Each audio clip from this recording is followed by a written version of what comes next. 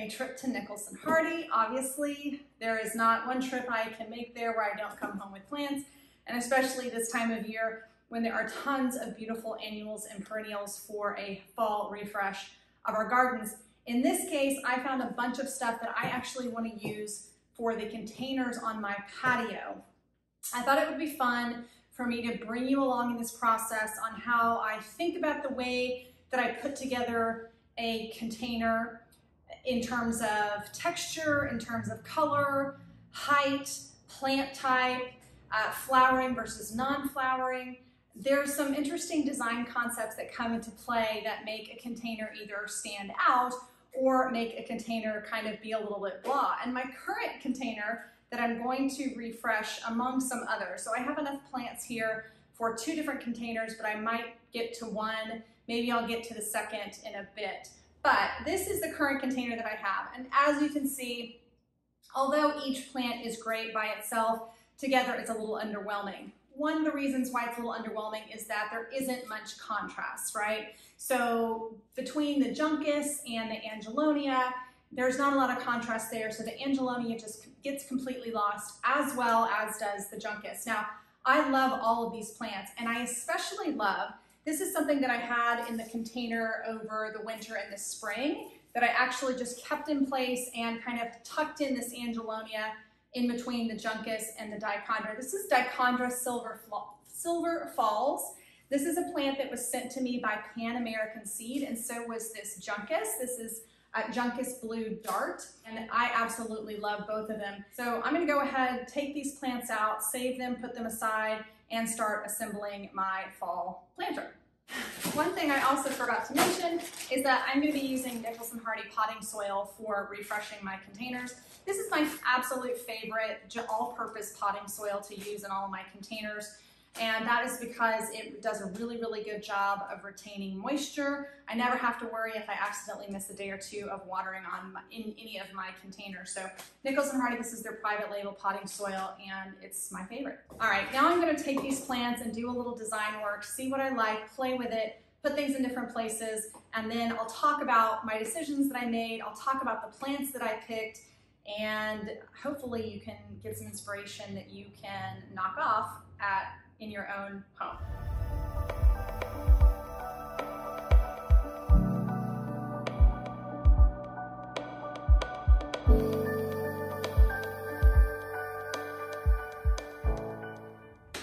Okay, about 15 minutes and a few bucketfuls of sweat later, I've got both of my fall refresh containers complete, and I can't wait to tell you all about each one because I'm really happy with how they turned out. Okay.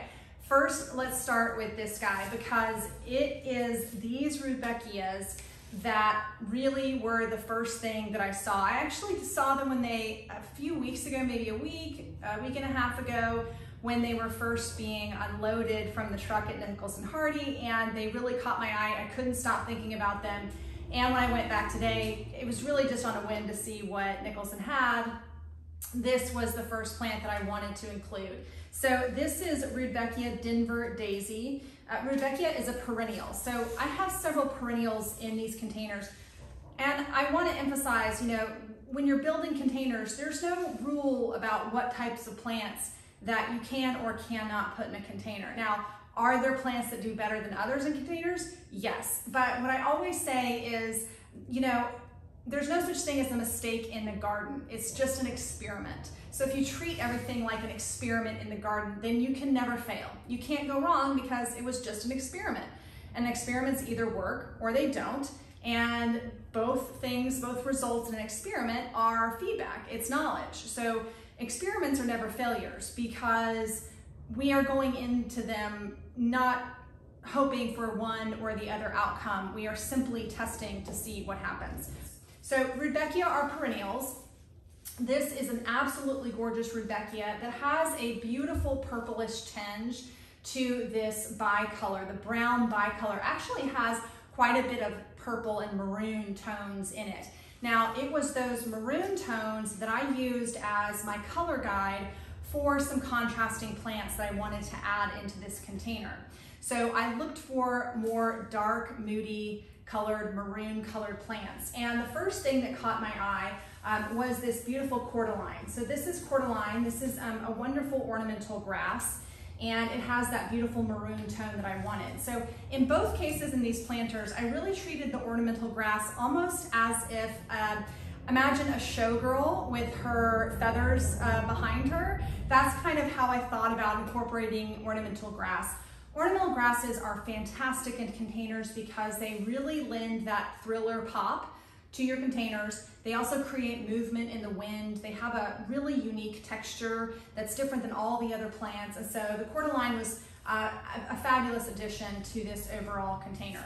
The other thing that I wanted is I wanted something to really fill in and actually hide the lower stems here of this Rudbeckia, because you'll notice, I mean, really the focal point are these absolutely gorgeous blossoms, but it's not necessarily something that I want to emphasize is this lower portion of the plant that is kind of bare of blossoming.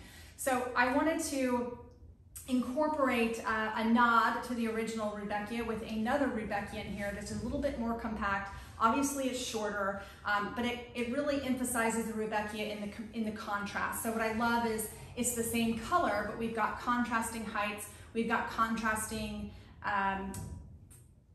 overall colors between the bicolor and this one, and then we also have just contrasting fullness. So while this has a much more loose, open habit, this has a much more compact habit, and so I liked the contrast between those two shapes.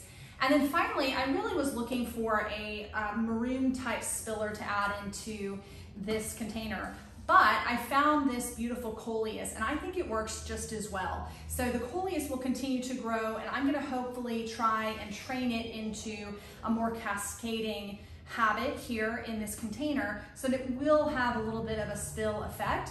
But for the most part, it's extremely effective, and that's because this maroon color is picked up in the maroon hints of this Rudbeckia. It provides a much needed contrast to these bright yellows. It also has a completely different texture than the other plants. So when I'm thinking about all the different things that I want to put into a container, I want to make sure that each one is distinctly different. So no plant gets lost in it.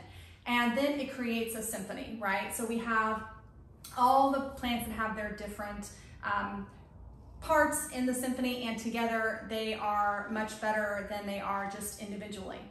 So that's how I thought about this one. I'm very happy with the way it turned out. One thing I want to remind you is that when you first put together a container, it's certainly not what the ultimate masterpiece is going to look like, right? So all of these plants are going to continue to develop.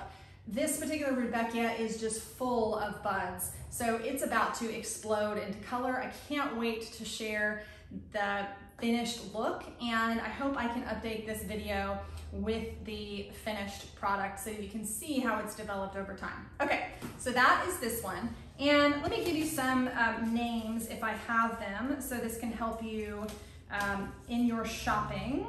So this is Cordyline Burgundy. Cordyline Design-A-Line is the trademark name, Burgundy. So that's that one. This one's Rudbeckia Denver Daisy, the big guy. The small one, I can't find the tag right now, but I will include it in notes. And then what else? And then we have our, we have our coleus, and I can't find that label either. It's probably stuffed in a pot or it's inside a bag of potting soil, but I will include that one as well. Okay, let's move on to this one. Now, you'll notice that I have a theme going on my patio. So all of my containers on my patio are this kind of slate gray color. And that's my favorite way to design a container arrangement on a patio. That's because if you keep the pots all the same color, then the focus becomes the plants and not the pots. Sometimes it can be a little visually jarring if you have a bunch of pots together and they're all different colors. It's a much more impactful design if all of the pots, they can be different textures, they can be different heights, they can be different shapes, as long as you keep some sort of through line, right? So the through line that I've picked is this slate gray.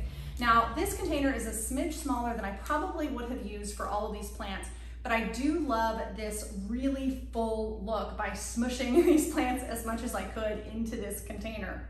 So this beauty, the thing that I wanted to focus on, so my focal plant for this container and what was my starting point was this absolutely gorgeous echinacea.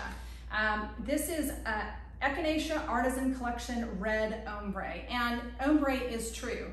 I love how each individual flower is a different shade. It almost looks like multiple plants in one plant, so I love that. And I just thought the color was so unique. And so when I started to look for other plants to round out my container, what I was looking for was this orangey pink, so this dark orangey pink. And that was my kind of guiding principle in trying to find other things that would go with it. For this particular container versus this one, I wanted to have a monochromatic feel. So unlike where I have the contrast, although there is this maroon color that's picked up, in general, there's a lot of contrast here. For this particular container, I wanted to have a more monochromatic feel. And that's a really good design technique as well. As long as you have a mix of textures, a mix of heights, then a monochromatic scheme can be very impactful and and it has a very modern feel to it. So one of the first things, just like the showgirl feathers that I included in this container, I've included this beautiful Carex red rooster ornamental grass as the showgirl feathers for this particular container. It's a beautiful, again, it's a beautiful texture and shape contrast to the echinacea. So the second thing that caught my eye were these incredible celosia. I am a huge celosia fan. Celosia is really tolerant of our hot summer climate. And there are so many different shapes, colors, variations to celosia. It's easy to start by seed. I grow it as a cut flower in some different spikier forms. I absolutely love it, and it's a wonderful, wonderful flower to transition from summer into fall here in North Texas. So this was the next one that I chose, and let me see if I have, okay, so this one is Celosia Green Leaf Orange. It's beautiful. So all of these plants also, I forgot to mention, are full sun. My particular patio has really intense direct sun in the morning and then has shade all afternoon, which is a really wonderful situation for most plants because they're not baking all day. They get a lot of direct sun in the morning and then they get to cool off in the evening. So after this celosia, I really wanted to include a spiller because I couldn't find a spiller here. I mean, this is technically my spiller. I wanted a true spiller. And I found this absolutely beautiful Calibrachoa. This is Proven Winners Super Bells. Super Bells is their brand name or their trademark name for their Calibrachoa. Calibrachoa behaves a lot like Petunia. This is a Calibrachoa hybrid, and Calibrachoas are known for their cascading effect. So this is going to beautifully cascade down this planter. Again, this is not the finished look for this container. I hope to upload some pictures and share with you what the final results are. But this is Super Bells Tangerine Punch from Proven Winners. And I love that it has these kind of dark centers. That beautiful dark center is almost the same color as the darkest blooms on this echinacea.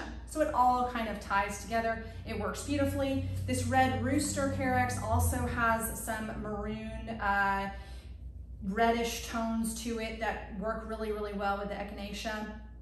Overall, I'm thrilled with how these containers came out. I found all of these plants at Nicholson Hardy at their Lover's Lane location closest to the toll road.